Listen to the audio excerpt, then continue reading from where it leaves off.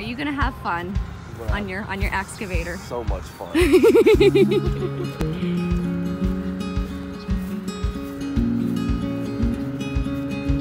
So I wondered just how, I've never really looked at these things, so I wonder just how tiny the seat is. Oh, it's open. It's not enclosed. Oh my gosh. It's so cute.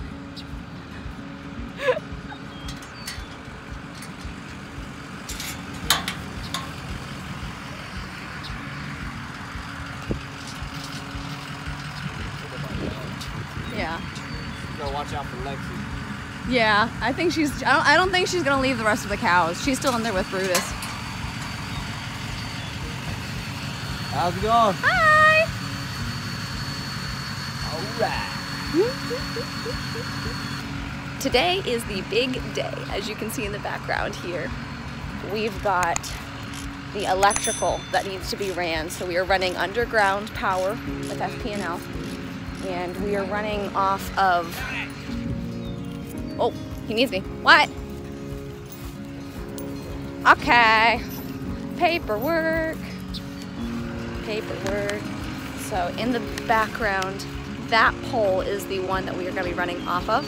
And we'll be sending it diagonally underground. So we have to dig a trench that is about 150 feet long and 36 inches deep to run underground power. Now, what was really cool, and we didn't realize this, and I don't think a lot of people do realize this, but FP&L, when you're building a new construction, FP&L will take the details, the specs on your house, such as like air conditioner, size, tonnage, size of your home, such and such, and they will calculate a rough estimate of the expected revenue that they will get from you over the course of, I can't remember if it was 2 or 4 years. I think it's the first 4 years they'll calculate the estimated revenue that they will make from you. And then they will calculate the total estimated cost of installing the electrical. And then they will deduct their anticipated revenue from you from the total cost. So even though we are running underground electrical, it's costing us nothing because of that and the fact that we are digging the trench and laying the pipe and everything ourselves, which takes off, I believe it was like $4.79 or something like that per linear foot. So that took off quite a chunk at 100, I think it was like I said, I think it's like just under 150 feet of length. So 150 times 4, I'm horrible at math, so I'm not gonna do that right now, but it's somewhere in the ballpark of like $500 to $700 saved on top of that. So we rented a mini excavator, because even though we are spending a little bit of money, that's still cheaper than if we would have hired FP&L to do it. So Davis is digging the trench, and then today is the big day. Big Mac is going to the freezer. So he will be missed.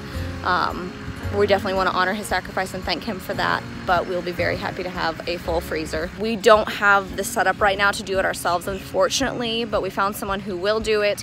And then we found a local grocer that will process the carcass for us.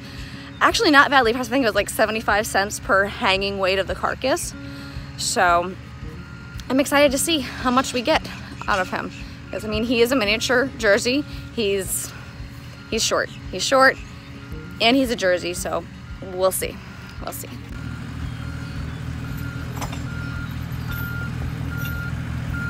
It's so slow. I mean, it's not meant for the horse races. So. Davis has his toy.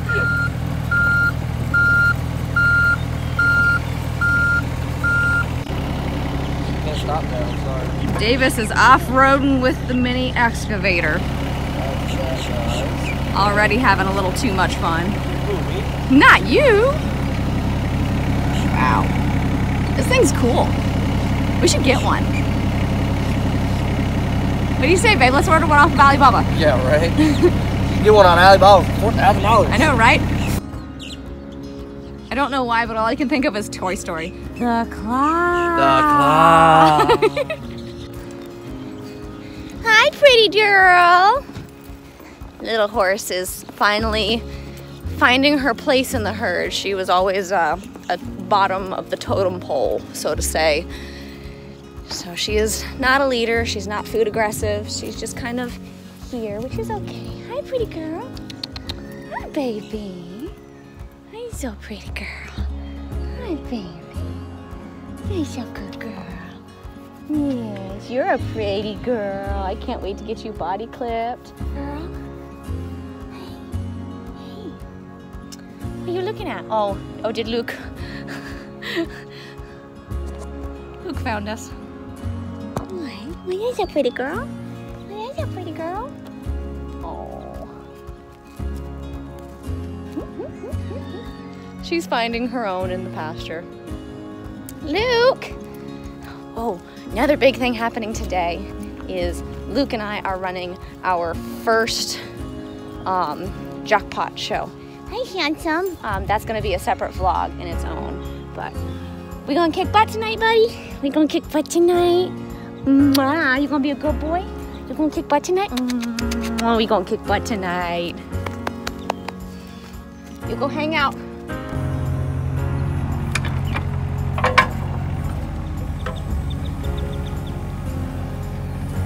That's a deep pool.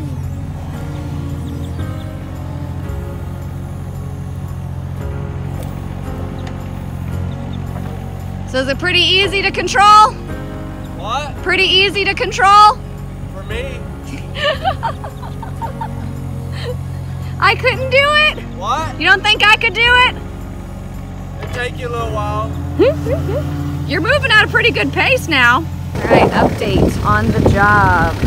Davis is doing really good. He's that little white post, that's our mark. That's where the transformer box is gonna go. So that's all that's left. He's almost done.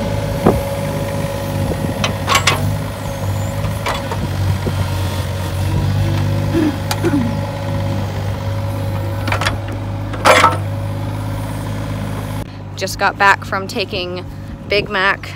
I gave him big, huge thank yous and just let him know that we appreciate him. We appreciate him very much, and we will be very happy. We're sad to see him go. We're gonna miss him, but I feel good knowing that I know he had a good life and he was happy. He was able to just enjoy being out on the pasture. He had plenty of acreage to roam and eat, and he could just be a cow. And that's the biggest thing that we want to do is we want the animals that we raise with the intention of being food. We give them a good life, and they only have one bad day, and that's their last day. So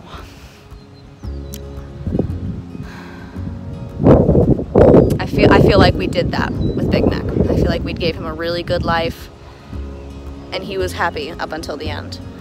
And we're gonna be really happy to have a full freezer. So the other cows seem like they're doing pretty good. I'm sure they notice one of their herd missing. So I'm sure they'll probably be looking for him for the next few days. But we're gonna try our hands. I told them to save his hide because we're gonna try our hands at tanning. So we'll see how that goes. We might not work, but it would have gone to waste anyways. So why not try and use as much of him as possible? Unfortunately, given that he's being processed off-site, we're not doing it ourselves. We were gonna kind of get our hands dirty and get into it with them, but because it conflicts with the barrel show tonight, we don't have time. We're not gonna be able to. But eventually, when we either have a tractor or have access to one, we'll start doing this ourselves. So we have more hands-on, we're more involved, and we know exactly what's going on. And then at that point, we'll be able to use a lot more from him. Coming up on the 4-hour mark, we got about 45 minutes, I believe, till our period is up. But look at how much he's gotten done. I really want to see how deep that thing is. Yeah? Yeah. 3 feet deep. That's how deep we had to dig it. Yeah, you can walk up and look. Just be careful, don't get too close, okay? Yeah!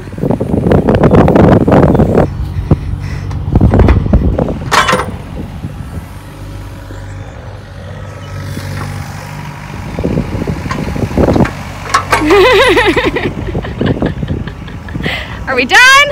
That's it. Woo! I'm dirty. I'm a little sweaty. I'm tired.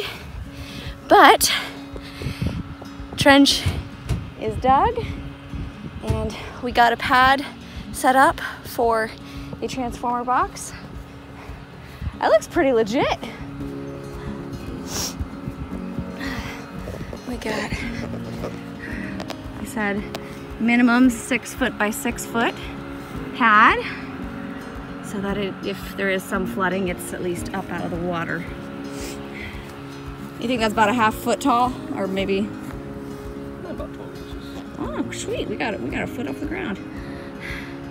Definitely wasn't easy doing that by hand, though. But we got the trench dug all the way down.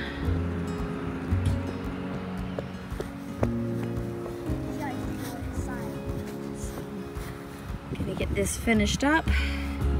And then go home, have some lunch, and then start getting ready for the barrel show. All right. Oh, getting all the snuggles, bathing in the sun. Hi, babies. These are my babies. Hi, dear Brutus. Oh, I know. Oh, look at all the chin scratches. Oh, you won't get the chin scratches. Is that what you want? You want the chin scratches? Yes, you want the chin scratches. Oh, Brutus is just a big teddy bear. Hi, dear baby. Oh, I know. Oh, it feels so good, the chin scratches. Oh, baby. See, this is the kind of life we want for our steers. We want to give them all kinds of love, let them feel loved, let them be happy. Yes, you get the best life. You get spoiled rotten, fat and sassy. Hi there, Lexi. Lexi, you're starting to get a cow face, baby. You're not looking so much like a calf. Yes. Oh my gosh, you guys are just sweet. Is that right, Lexi? Are you just a sweetie? Oh, Brutus, he says, where's my chin scratches? I know, baby. I know. You're such a good girl. Oh, my babies, yeah.